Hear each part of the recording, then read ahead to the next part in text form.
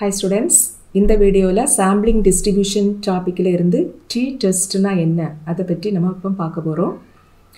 Sampling distribution இந்த சாப்டர்ல நமக்கு மூணு டைப் ஆஃப் டெஸ்ட் இருக்குது. First வந்து t-test, then f-test, next வந்து chi-square test. இப்போ நம்ம அந்த t-testனா என்ன அத தான் பார்க்க போறோம். And இந்த t-testல ரெண்டு கேட்டகரி ஆஃப் ப்ராப்ளம்ஸ் இருக்குது. இதெல்லாம்னா large sample and small sample. And large sample la 4 different types of problems இருக்குது. First one வந்து single mean, second உள்ளது difference of mean, next single proportion, final உள்ளது difference of proportion. And அதே போல small sample லையும் ரெண்டு type of problems இருக்குது. Single mean and difference of mean. And இந்த type problems எல்லாம் போகிறதுக்கு முன்னாடி first நமக்கு வந்து population na என்ன sample na என்ன அது நமக்கு தெரிஞ்சிருக்கணும். For example நம்ம வீட்ல சாதம் செய்யறப்ப என்ன செய்வோம் அப்படினா அந்த சாதம் நல்லா குக் ஆயிட்டா இல்லையான்னு செக் பண்றதுக்காக நம்ம என்ன செய்வோம் அந்த பாத்திரத்துல இருந்து ரேண்டமா கொஞ்சம் சாதத்தை கையில எடுத்து நம்ம செக் பண்ணி பாப்போம்.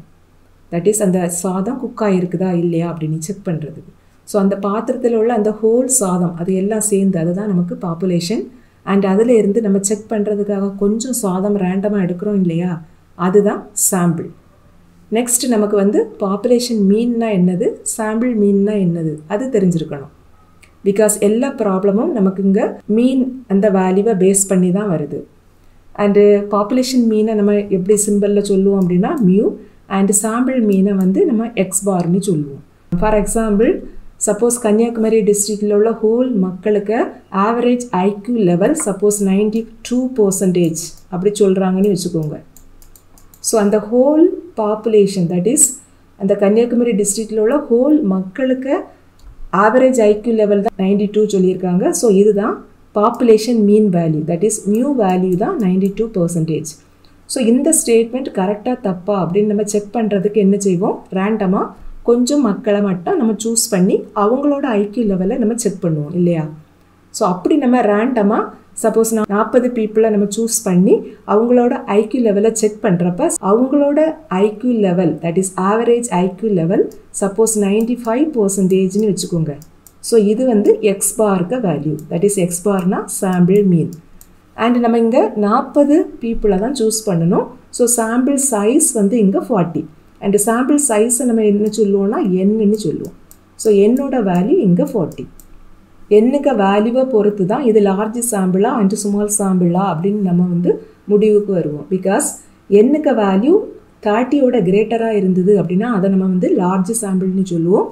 and n வேல்யூ 30 ஓட குறைவா இருந்தது அப்படினா அத நம்ம வந்து ஸ்மால் சாம்பிள் னு சொல்லுவோம். சோ இந்த எக்ஸாம்பிள்ல என்னக்கு வேல்யூ 40 வரதுனால இது வந்து நம்ம லார்ஜ் சாம்பிளா கன்சிடர் பண்ணிப்போம்.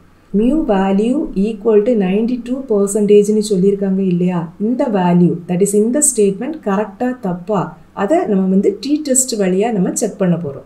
அத செக் பண்றதுக்கு ஃபர்ஸ்ட் நம்ம வந்து null hypothesis h0 வேல்யூவும் alternate hypothesis h1 க்கு வேல்யூவே நம்ம எழுதணும். null hypothesis நம்ம எப்படி சொல்லுவோம்னா h0 and null hypothesis அப்படினாக்க there is no significance difference between observed value and expected value. That is இங்க என்ன ஸ்டேட்மென்ட் சொன்னாங்க population mean க வேல்யூ 92% னு சொன்னாங்க இல்லையா. அந்த ஸ்டேட்மென்ட் கரெக்ட் தான். வேற ஒண்ணும் டிஃபரண்ட் இல்ல. mu க வேல்யூ 92% தான். அதோட கூடுதலோ குறைவோ அப்படி எல்லாம் இல்ல. அதே வேல்யூ தான். ஒரு டிஃபரன்ஸும் இல்ல. அப்படி அஸ்யூம் பண்றது தான் h0. இந்த எக்ஸாம்பிள்ல நமக்கு ஒரே ஒரு சாம்பிள் தான் இருக்குது. because whole கன்னியாகுமரி டிஸ்ட்ரிக்ட்ல உள்ள அந்த மக்களுக்கு IQ லெவல் செக் பண்றதுக்காக நம்ம ஒரே ஒரு சாம்பிள் that is 40 people மட்டும் choose பண்ணி அவங்களோட IQ லெவலை நம்ம வெரிஃபை பண்ணனும் இல்லையா. சோ இங்க நம்ம ஒரே ஒரு சாம்பிளை மட்டும் தான் எடுத்துக்கிறோம். சோ இது வந்து எந்த கேட்டகரியில வரும் அப்படினா லார்ஜ் சாம்பிள்ல உள்ள சிங்கிள் மீன் அந்த கேட்டகரியில வரும். நெக்ஸ்ட் வந்து லார்ஜ் சாம்பிள்ல டிஃபரன்ஸ் ஆஃப் மீன் இந்த கேட்டகரியில உள்ள ப்ராப்ளம் எப்படி வரும் அப்படினா இதே எக்ஸாம்பிளை நான் கொஞ்சம் டிஃபரண்டா சொல்றேன். சப்போஸ் ஹோல் கன்னியாகுமரி டிஸ்ட்ரிக்ட்ல உள்ள லேடிஸ்க்கு IQ லெவல் சப்போஸ் 90% னு சொல்றாங்கன்னு வெச்சுக்கோங்க. That is whole கன்னியாகுமரி டிஸ்ட்ரிக்ட்ல உள்ள ladies and whole கன்னியாகுமரி டிஸ்ட்ரிக்ட்ல உள்ள ஜென்ட்ஸ்க்கு IQ level suppose 91% அப்படினு வெச்சுப்போம். சோ இங்க ரெண்டு டிஃபரண்ட் population mean இருக்குது. That is mu 1 க்கு வேல்யூ 90% and mu 2 க்கு வேல்யூ 91%. சோ இந்த மீன் வேல்யூ கரெக்ட்டா தப்பா அப்படினு செக் பண்றதுக்கு நம்ம என்ன செய்றோம் ஹோல் கன்னியாகுமரி டிஸ்ட்ரிக்ட்ல இருந்து சப்போஸ் ஒரு 20 லேடிஸை எடுத்து செக் பண்ணுறோன்னு வச்சுக்கோங்க. ஸோ இந்த லேடிஸ் தான் ஃபஸ்ட்டாக உள்ளது. ஸோ ஃபஸ்ட்டு நம்ம என்ன செய்கிறோம், 20 லேடிஸை மட்டும் நம்ம செலக்ட் பண்ணி அவங்களோட IQ level, that is average IQ லெவலை நம்ம செக் பண்ணுறோம். ஸோ அப்படி செக் பண்ணுறப்ப அவங்களோட ஐக்யூ லெவல் சப்போஸ் 89%ன்னு வச்சுக்கோங்க. ஸோ இதுதான் x1 பார்னு சொல்லலாம். That is μ1ங்கிறது first population. இங்கே ஃபஸ்ட்டு பாப்புலேஷன்னாக்க ஹோல் கன்னியாகுமரி டிஸ்ட்ரிக்டில் உள்ள லேடிஸை கன்சிடர் பண்ணுறது தான் ஃபஸ்ட்டு பாப்புலேஷன். அண்ட் அதே இதில் உள்ள ஜென்ஸை கன்சிடர் பண்ணுறது தான் செகண்ட் பாப்புலேஷன். நம்ம சாம்பிளுக்கு 20 லேடிஸ் எடுத்து செக் பண்ணியிருக்கோம் இல்லையா. ஸோ இங்கே நமக்கு வந்து N1க்கு வேல்யூ 20 வரும். பிகாஸ் 20 லேடிஸை மட்டும்தான் நம்ம சூஸ் பண்ணி ரேண்டமாக சூஸ் பண்ணி அவங்களோட ஐக்யூ லெவல் செக் பண்ணியிருக்கிறோம். அதில் வந்து நமக்கு 89%ன்னு கிடச்சிருக்குது. ஸோ x1 பாருக்கு வேல்யூ 89%. μ2க்கு வேல்யூ 91%ன்னு சொல்லியிருக்காங்க. தட் இஸ் கன்னியாகுமரி டிஸ்ட்ரிக்டில் உள்ள ஜென்ஸோட ஆவரேஜ் ஐக்யூ லெவல் வந்து 91%ன்னு சொல்லியிருக்காங்க. ஸோ அதை வெரிஃபை பண்ணுறதுக்காக ரேண்டமாக 25 ஜென்ஸை நம்ம சூஸ் பண்ணி அவங்களோட ஐக்யூ லெவலை செக் பண்ணுறப்ப அவங்களோட ஐக்யூ லெவல் சப்போஸ் 92%ன்னு வச்சுக்கோங்க. அப்போ x2 பாருக்கு வேல்யூ 92.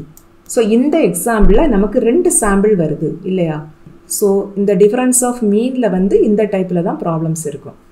ஸோ எந்த டைப்பில் இருந்தாலும், that is single மீன்னாலும் difference of மீன்னாலும் எந்த ப்ராப்ளம்னாலும் நம்ம ஃபஸ்ட்டு வந்து கொடுத்துருக்குற அந்த mean value, population mean value அது கரெக்டாக தப்பா அப்படின்னு நம்ம செக் பண்ணுறதுக்கு தான் நம்ம வந்து ஸ்டூடெண்ட்ஸ் டெஸ்ட்டை யூஸ் பண்ணுவோம். ஸோ இதுக்கு நம்ம ஃபஸ்ட் வந்து H0க்கு வேல்யூவையும் H1க்கு வேல்யூவையும் எல்லா ப்ராப்ளத்துக்கும் எழுதணும். H0னா நல் ஹைபாத்திசிஸ் அண்ட் H1னா ஆல்டர்னேட்டிவ் ஹைபாத்திசிஸ். நல் ஹைபாத்திசிஸ்னா there is no significance difference between observed value and expected value. That is ஒரு டிஃபரன்ஸும் இல்லை அப்படின்னு அசீம் பண்ணுறது தான் H0. இந்த டைப்பில் எப்போவுமே நமக்கு மீன் வேல்யூ கொடுத்துருப்பாங்க. அந்த கொடுத்துருக்குற அந்த பாப்புலேஷன் மீன் வேல்யூவில் ஒரு டிஃப்ரென்ஸும் இல்லை. அவங்க சொன்ன அதே மீன் வேல்யூ தான் மியூக்கு அப்படின்ட்டு. தட் இஸ் பாப்புலேஷன் மீனை நம்ம மியூன்னு சொல்லுவோம். அண்ட் அந்த மியூக்கு கொடுத்துருக்குற வேல்யூ தான் அப்படின்னு அசீம் பண்ணுறது தான் H0. ஸோ இந்த டைப்பில் that is large sample single மீனில் நீங்கள் எப்போதுமே எந்த ப்ராப்ளம் கேட்டாலும் H0க்கு mu equal to given value அதை தான் எழுதிக்கணும். சப்போஸ் மியூ ஈக்குவல் டு 50 அப்படின்னா நம்ம H0ல மியூ ஈக்குவல் டு 50 அப்படி எழுதிக்கணும். சப்போஸ் கொடுத்துருக்கிற ப்ராப்ளத்தில் பாப்புலேஷன் மீன்க வேல்யூ 70 அப்படின்னா இதில் நம்ம மியூ ஈக்குவல் டு 70 அப்படி எழுதிக்கணும். தட் இஸ் என்ன வேல்யூ கொடுத்துருக்காங்களோ அதை நம்ம இங்கே எடுத்துக்கணும். ஸோ ஜெனரலாக நம்ம இதை எப்படி எழுதுவோம் அப்படின்னாக்க எப்படி எழுதுவோம்னா mu equal to mu not, where mu not is the given value. And H1 எப்படி அசீம் பண்ணணும் அப்படின்னா கொஸ்டினுக்கு ஏற்றா போல் அசீம் பண்ணணும். தட் இஸ் கொஸ்டினில் சம்டைம்ஸ் அந்த ஆவரேஜ் மீன் வேல்யூ கிரேட்டராக இருக்குதா, இன்க்ரீஸ் ஆகிருக்குதா, சுப்பீரியராக இருக்குதா, இப்படி உள்ள வேர்ட்ஸ் எல்லாம் வந்தது அப்படின்னா நம்ம கிரேட்டர் தேன் சிம்பிள் போடணும். That is mu is greater than given value. அந்த கொடுத்துருக்கிற வேல்யூவை தான் நம்ம மியூ நாட்டுன்னு அசீம் பண்ணியிருக்கிறோம். ஸோ இப்படி எழுதிக்கணும். சப்போஸ் இன்க்ரீஸ் ஆகிறதுக்கு பதிலாக டிக்ரீஸ் ஆகிருக்குதா, லோவராக இருக்குதா, இப்படி எல்லாம் உள்ள வேர்டு அல்லது ஸ்மாலாக இருக்குதா, இப்படி உள்ள வேர்டு எல்லாம் கொடுத்தாங்க அப்படின்னா நம்ம வந்து கிரேட்டர் தேன் சிம்பிளுக்கு பதிலாக லெஸ் தேன் போடணும். That is mu is less than given value அப்படி நம்ம H1 அசீம் பண்ணிக்கணும். மீதி எல்லா ப்ராப்ளத்துக்கும் நீங்கள் mu not equal to given value அப்படி தான் அசீம் பண்ணிக்கணும். தட் இஸ் இது தவிர எப்படியெல்லாம் கொஸ்டின் கேட்கலாம் அப்படின்னா is there is any significance difference R test the significance difference இப்படியெல்லாம் கேட்பாங்க. ஸோ இப்படியெல்லாம் கேட்டாக்க நம்ம நாட் ஈக்குவல் டு சிம்பிள் போடணும். ஸோ H1ல 3 இன்இக்வாலிட்டிஸ் இருக்குது. That is either not equal to இருக்கலாம், அல்லது கிரேட்டர் தான் இருக்கலாம், அல்லது லெஸ் தேன் சிம்பிள் இருக்கலாம். இந்த நாட் ஈக்குவல் டு சிம்பிள் இருந்தது அப்படின்னா இதை நம்ம எப்படி சொல்லுவோம்னா டூ டெய்ல்டு டெஸ்ட்டுன்னு சொல்லுவோம். பிகாஸ் மியூக்க வேல்யூ கொடுத்துருக்கிற வேல்யூவோட கிரேட்டராக இருக்கலாம் அல்லது லெஸ்ஸாக இருக்கலாம், 2 பாசிபிள் இருக்குது. ஸோ இதை நம்ம டூ டெய்ல்னு சொல்லுவோம். அண்ட் சப்போஸ் H1 வந்து உங்களுக்கு ஏதாவது ப்ராப்ளத்தில் mu greater than given value அப்படி இருந்ததுன்னா இது வந்து ஒன் டெய்ல்டு. பிகாஸ் மியூக்க வேல்யூ கண்டிப்பாக கொடுத்துருக்கிற வேல்யூவோட பெருசாக தான் இருக்கும், ஒரே ஒரு பாசிபிள் தான். அதே போல் mu less than given value இந்த இன்இக்வாலிட்டி இருந்தாலும் இங்கேயும் ஒரே ஒரு பாசிபிள் தான். That is mu value less than given value. So இந்த ரெண்டுக்கும் நம்ம என்ன சொல்லுவோம்னா ஒன் டெய்ல்டுன்னு சொல்லுவோம். பிகாஸ் இந்த ஒன் டெய்ல் டூ டெய்ல் நமக்கு எழுத தெரிஞ்சிருக்கணும். அப்போ தான் நம்ம டேபிள் வேல்யூ கால்குலேஷனுக்கு இது யூஸ் ஆகும். ஸோ நெக்ஸ்ட் நம்ம வந்து டேபிள் வேல்யூ எப்படி கால்குலேட் பண்ணுறது அதை பார்க்க போகிறோம். அண்ட் டேபிள் வேல்யூ கால்குலேஷனுக்கு நம்ம லெவல் ஆஃப் சிக்னிஃபிகன்ஸ் கண்டிப்பாக வேணும். பிகாஸ் இந்த டேபிள் வேல்யூஸில் லெவல் ஆஃப் சிக்னிஃபிகன்ஸ் தான் இங்கே டாப்பில் கொடுத்துருப்பாங்க.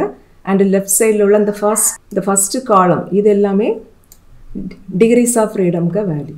ஸோ எப்போதுமே நமக்கு டேபிள் வேல்யூ கண்டுபிடிக்கிறதுக்கு லெவல் ஆஃப் சிக்னிஃபிகன்ஸ் வேணும், அதே போல் டிகிரிஸ் ஆஃப் ஃப்ரீடம் வேல்யூவும் வேணும். ஸோ இங்கே லெவல் ஆஃப் சிக்னிஃபிகன்ஸ் வந்து கொஸ்டின்லேயே கொடுத்துருப்பாங்க, எய்தர் 5% ஆர் 1%ன்னு கொடுத்துருப்பாங்க. சில ப்ராப்ளத்தில் ஒன்றுமே கொடுத்துருக்க மாட்டாங்க. அப்போ நம்ம வந்து 5%ன்னு தான் அசியூம் பண்ணிக்கணும். இந்த H1ல் நமக்கு 1 tailed அண்ட் 2 tailedன்னு 2 பாசிபிலிட்டிஸ் இருக்குது. ஸோ இதுக்கு ஏற்றா போல தான் இந்த லெவல் ஆஃப் சிக்னிஃபிகன்ஸுக்கு வேல்யூ மாறும். ஸோ இங்கே சப்போஸ் 1 tailed, இங்கே 2 tailedன்னு வச்சுப்போம். 5% அப்படின்னா எல்லாருக்கும் தெரிஞ்சது தான் 5/100. 5/100 அப்படின்னாக்கா 0.05. ஸோ லெவல் ஆஃப் சிக்னிஃபிகன்ஸ் 5% இருந்துட்டு H1ல் 2 tailed இருந்தது அப்படின்னா இதே வேல்யூவை தான் எழுதிக்கணும். தட் இஸ் இந்த பாக்ஸில் 0.05 வரும்.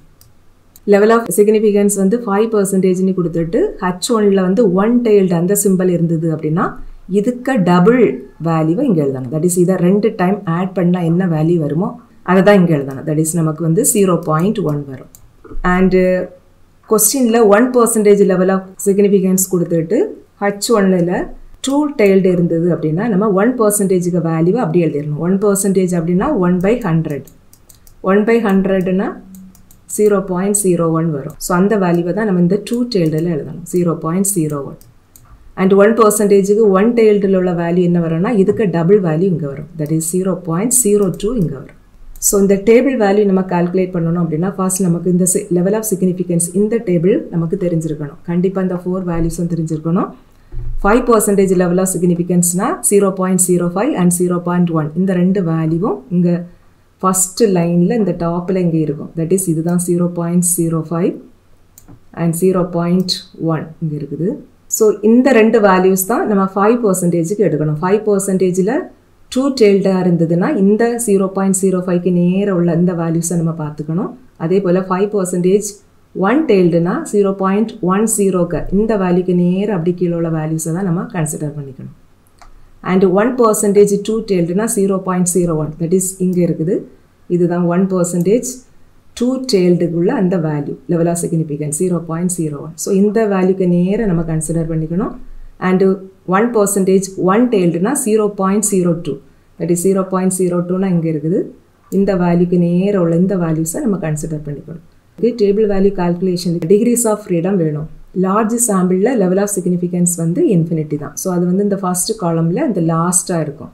ஃபார் எக்ஸாம்பிள் லார்ஜ் சாம்பிளில் ஒரு ப்ராப்ளம் கொடுத்துட்டு 5% லெவல் ஆஃப் சிக்னிஃபிகன்ஸ் அப்படின்னு கொஸ்டினில் கொடுத்துருக்காங்கன்னு வச்சுக்கோங்க. அண்ட் அந்த கொஸ்டினில் நீங்கள் H1 எழுதுகிறப்ப உங்களுக்கு கிரேட்டர் தேன் சிம்பிள் வருதுன்னு வச்சுக்கோங்க. That is mu is greater than given value. So greater than or less தேன்னா இது நமக்கு 1 tailedன்னு தெரிஞ்சது தான். ஸோ 5%ல் 1 tailedனா இந்த வேல்யூ வந்து 0.1 அந்த வேல்யூக்கு நேராக தான் நம்ம பார்க்கணும். அண்ட் இங்கே லார்ஜ் சாம்பிள்னா லெவல் ஆஃப் சிக்னிஃபிகன்ஸ் வந்து இன்ஃபினிட்டி. இப்போ நம்ம 0.10 இந்த வேல்யூக்கு நேராக தான் நம்ம பார்க்கணும். And also large சாம்பிளில் decrease of freedom infinity. That is left சைடில் இங்கே இன்ஃபினிட்டிக்கு நேராக இப்படி பார்க்கணும். அண்ட் இங்கே டாப்பில் 0.1 அந்த வேல்யூக்கு நேராக இங்கே வரணும். 2 வேல்யூவும் தட் இஸ் 2 லைனும் இன்டர்செப்ட் பண்ணுற அந்த பிளேஸில் இருக்கக்கூடிய அந்த வேல்யூ தான் டேபிள் வேல்யூ. ஸோ இங்கே நம்ம இந்த 0.10 அந்த வேல்யூக்கு நேராக நம்ம கீழே பார்க்குறோம். அதே போல் இன்ஃபினிட்டிக்கு நேராக அப்படிங்க பார்க்குறப்ப இந்த இன்டர்செப்ட் பண்ணுற பிளேஸில் இருக்கக்கூடிய வேல்யூ 1.645. ஸோ இங்கே நமக்கு டேபிள் வேல்யூ என்ன கிடைக்கும் அப்படின்னா 1.645 அப்படின்னு நமக்கு கிடைக்கும். ஸோ இதே போல் நம்ம எந்த வேல்யூனாலும் நம்ம டேபிள்லேயே கால்குலேட் பண்ணிடலாம். சப்போஸ் நமக்கு கொஸ்டினில் 1% லெவல் ஆஃப் சிக்னிஃபிகன்ஸ் கொடுத்துருக்காங்கன்னு வச்சுப்போம். அண்டு H1 வந்து நமக்கு corresponding ப்ராப்ளத்துக்கு mu is not equal to mu not 2. Mu நாட்டுங்கிறது given value, not equal டுனா 2 tailed. So 2 tailedல் 1%க்கு என்ன வரும்னா அதே வேல்யூ தான் வரும். 1%னா நம்ம 1/100ன்னு போடுவோம். 1/100னா 0.01. ஸோ இங்கே நம்ம என்ன செய்யணும்னா இந்த டாப்பில் 0.01 அந்த வேல்யூக்கு நேர் அப்படி கீழே பார்க்கணும். அதே போல் லெஃப்ட் சைடில் நமக்கு decrease of freedom infinity. So left சைடில் அப்படி இன்ஃபினிட்டிக்கு நேர் அப்படியே உள்ள வேல்யூவை நம்ம பார்க்கணும். ஸோ இந்த ரெண்டு லைனும் இன்டர்செப்ட் பண்ணுற பிளேஸில் இருக்கக்கூடிய அந்த வேல்யூ அதுதான் டேபிள் வேல்யூ. இங்கே பாருங்கள் டேபிளில் 0.01 இங்கே இருக்குது. ஸோ அதுக்கு நேரம் உள்ள வேல்யூ அப்படியே பார்த்துக்கிட்டே வரணும். அண்ட் அதே போல் லெஃப்ட் சைடில் இன்ஃபினிட்டி இங்கே இருக்குது. ஸோ இன்ஃபினிட்டிக்கு நேரம் அப்படியே வர நேரம் ரெண்டு லைனும் இன்டர்செப்ட் பண்ணுற அந்த பிளேஸில் இருக்கக்கூடிய வேல்யூ 2.576. இதுதான் நம்ம கரஸ்பாண்டிங் அந்த ப்ராப்ளத்து அந்த பர்டிகுலர் ப்ராப்ளத்தோட டேபிள் வேல்யூ. ஸோ இதே போல் நமக்கு level of significance and 1 tailed R 2 tailedன்னு தெரிஞ்சிட்டு அப்படின்னா நம்ம டேபிள் வேல்யூ கண்டுபிடிக்கிறது ஈஸி தான். இதில் நீங்கள் எந்த ஒரு டேபிள் வேல்யூவையும் காணாமல் மனப்பாடம் பண்ணிக்க வேண்டாம். அண்ட் இது வந்து லார்ஜ் சாம்பிளுக்கு. இதே இது small சாம்பிளுங்கிறப்ப n value less than 30 இருக்கும். ஸ்மால் சாம்பிளில் சிங்கிள் மீனில் டேபிள் வேல்யூ கண்டுபிடிக்கிறது எப்படின்னா டிகிரிஸ் ஆஃப் ஃப்ரீடம் ஃபஸ்ட்டு கண்டுபிடிக்கணும். Decrease of freedom value கண்டுபிடிக்கிறதுக்குள்ள formula n-1. For example கொடுத்துருக்கிற ப்ராப்ளத்தில் என்னோட value that is sample size 15 கொடுத்துருக்காங்க அப்படின்னு வச்சுக்கோங்க. ஸோ 15னா உங்களுக்கு decrease of freedom n-1 that is 14 வரும். ஸோ நீங்கள் என்ன செய்யணும்னா level of significance and 1 tailed R 2 tailed அதெல்லாம் பார்த்துக்கிட்டு இந்த 14ங்கிற அந்த நம்பருக்கு நேராக உள்ள வேல்யூவை நீங்கள் பார்த்தா போதும். இங்கே தான் 14 இருக்குது. இதுதான் டிகிரிஸ் ஆஃப் ஃப்ரீடம். ஸோ இந்த 14க்கு நேர் அப்படி வேல்யூ பார்த்துட்டு சப்போஸ் கொஸ்டினில் 5% 1 tailed அப்படின்னா உங்களுக்கு 0.10 வரும். ஸோ அதுக்கு நேராக அப்படியே பார்த்துட்டே வரணும். அதே போல் இந்த 14க்கு நேராக இங்கே வரணும். ரெண்டு இன்டர்செப்ட் பண்ணுற அந்த பிளேஸில் இருக்கக்கூடிய இந்த 1.761 இதுதான் அந்த ப்ராப்ளத்தோட டேபிள் வேல்யூவாக இருக்கும். ஸோ இதே போல் நீங்கள் எல்லா டேபிள் வேல்யூவையும் கண்டுபிடிச்சிடலாம். நம்ம டேபிள் வேல்யூவை எதுக்கு யூஸ் பண்ணுவோம்னா எல்லா ப்ராப்ளத்துலேயும் கன்க்ளூஷன் எழுதுறதுக்கு நம்ம யூஸ் பண்ணுவோம். ஒவ்வொரு டைப்புக்கும் ஒரு ஃபார்முலா இருக்கும். ஸோ அந்த ஃபார்முலா யூஸ் பண்ணி நம்ம கால்குலேட்டட் வேல்யூவை கண்டுபிடிப்போம் முதல்ல. அதுக்கப்புறம் அந்த வேல்யூவை டேபிள் வேல்யூ கூடால நம்ம கம்பேர் பண்ணி ஆன்சர் எழுதணும். ஃபார் எக்ஸாம்பிள் லார்ஜ் சாம்பிளில் சிங்கிள் மீனில் உள்ள formula z = x bar minus mu divided by sigma by root of n. And இதில் எக்ஸ் பாருக்கு value mu value sigma value and N value இந்த நாலுமே கொஸ்டினில் இருக்கும். அதெல்லாம் கொண்டு இங்கே சப்ஸ்டியூட் பண்ணி நம்ம இந்த கால்குலேட்டட் வேல்யூ ஆஃப் இசட்டை நம்ம கண்டுபிடிச்சிருவோம். நெக்ஸ்ட் நம்ம டேபிள் வேல்யூ கண்டுபிடிப்போம். டேபிள் வேல்யூ கண்டுபிடிச்சதுக்கு அப்புறம் நம்ம கம்பேர் பண்ணணும். Calculated value of இசட்டையும் table value of இசட்டையும் compare பண்ணணும். Suppose calculated value of Z is less than table value of Z இப்படி இருந்ததுன்னா நம்ம h0 அக்செப்ட் பண்ணுவோம். அதுதான் ஆன்சர். தட் இஸ் h0 நீங்கள் எந்த ஸ்டேட்மெண்ட் அசியூம் பண்ணியிருந்தீங்களோ அதுதான் answer. Suppose calculated value of Z is greater than table value of Z இப்படி இருந்ததுன்னா ரிஜெக்ட் h0 அதுதான் ஆன்சர். நம்ம h0 ரிஜெக்ட் பண்ணுறோம் அப்படின்னா h1 தான் அக்செப்ட் பண்ணுறோம் அதான் மீனிங்.